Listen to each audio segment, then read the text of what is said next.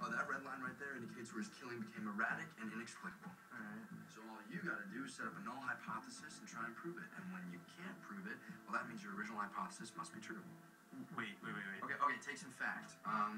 You said you believe Cassius returns to the scene of the crimes, right? Right. And you got photos of every murder, so just set up a hypothesis of, say, Stephen Hawking is Cassius, which gives you a null hypothesis of Stephen Hawking is not Cassius. So go through the photos and try and prove the null, that Rolling Thunder is not Cassius. And if you can, then that means your hypothesis is incorrect. If you can't, however, then depending on your p-value, of course, you've statistically proven your hypothesis must be true, or that Stephen Hawking is Cassius. Yeah. Some of us didn't sleep our way through logic and stats at Harvard.